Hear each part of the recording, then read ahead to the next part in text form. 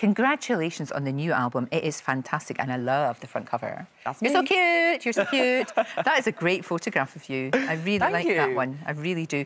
Now look, what I love about this is, it's like you've created this whole new world. It's not just an album, it's a whole world. It's a universe. It is a universe, it's amazing.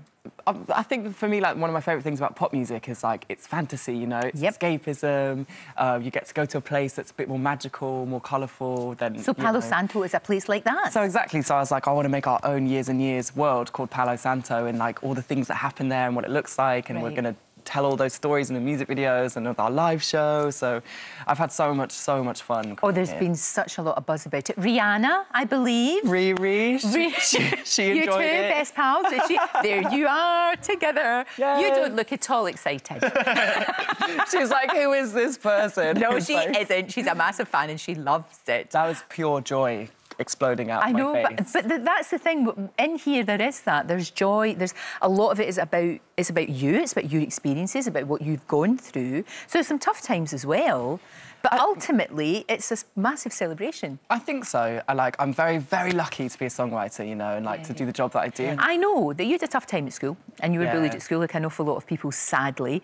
Do you ever see any of those people that bullied you? Have you ever come across them? I haven't. They must be so annoyed with themselves that they weren't your best friend. Oh, I have thought about them sometimes, though, you know, and I wonder, like, what happened, you know, where they are now and how they feel about, like, you know, because I'd be interested, actually, like, talking to maybe one of them about, you know, what they were like at school and, like, how they feel about maybe being bullied somebody. It's awful to be bullied, but actually, can you imagine being the bully? Yeah, well, how difficult, not difficult, but how awful that must be to live with yourself. Yeah, I think it usually comes from a place of damage or vulnerability, doesn't it? So, definitely. But no, I haven't seen any of them. But you seem in a really good place. I am. You really do. You. You seem in a really, really good place. I mean, you have been through such a lot. You've been very open. What I love about you is how open you are about the fact that, yes, you've struggled with your sexuality, you've struggled with your mental health, but you've got through it. You know, and people seeing what you went through, because the documentary you did about growing up gay, I thought was remarkable and should be shown in every school, just so that people know what it's like. Yeah, I think so. I mean, look, if I think one of the reasons I am so sort of vocal about everything that I've been through and everything, and it's, you know, if I can do this, then it's like, well, anyone can, you know, and it's all about just kind of using your voice to encourage other people to speak about their experience, what they're going through, and that's been the most amazing thing that's happened from this whole process is the honesty and the openness that I've experienced from other people, you know, who've watched the documentary, who want to share something with me, and, like, that's amazing, and I think that's, like, so special. So. And I do think you've helped an awful lot of people. I mean, you must have. You absolutely must have. And I know that there will be young men and women who are watching this morning and watching you and maybe struggling with their sexuality. Yeah. What would you say to them if they are feeling a little bit vulnerable, a little bit lonely, feeling that they're the only people going through this? Well, I think, firstly, like, you're not alone, you know, like, it can feel that way, like, especially for me, I definitely felt like I couldn't speak about what I was going through or how I was feeling. I was too scared that, you know, I just felt like I had to keep it all in, and the thing I wish I'd done sooner is talk to somebody or try to reach out and find, you know, other people within the... If you're gay in the gay community, or if you're queer in the queer community, you know, just try and, like, remember that you aren't alone, basically. Yeah, that's the thing, isn't it? I mean, I was at Pride at the weekend, and that I heard. Did you have a good time? Yes, ever so slightly. What did you wear? It was wonderful.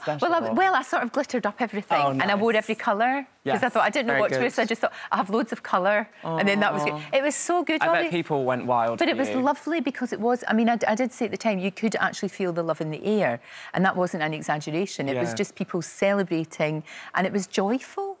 It was absolutely joyful. It really, really was. I wish I could have been there. I would have been right next to you. Next year. Be on the bus with me next year. Can you imagine? The bus would probably explode. But it would be great. It would be really good. Explode with happiness and glitter and all of that. Now, look, what about acting? Are you going to do more of that? This man has acted with Dame Judi Dench. Well, so... funny you should mention, I got Dame Judi Dench to be the narrator of our short our Palo Santo short film, because we made a short film for the album, and she's narrating it, which is pretty amazing. That's so, pretty cool. Yeah. That's pretty cool. And to be able to phone up Judi Dench and say, could you man, you know, if you're not busy, Judy, could you? That's what I did. I actually phoned her, and she picked up the phone. I was so surprised. I was like, can't believe you pick up phones, but of course she does. She's a human being. But it's just like, I know, but you don't think of her doing things like that. Making a cup of tea, butchering some toast.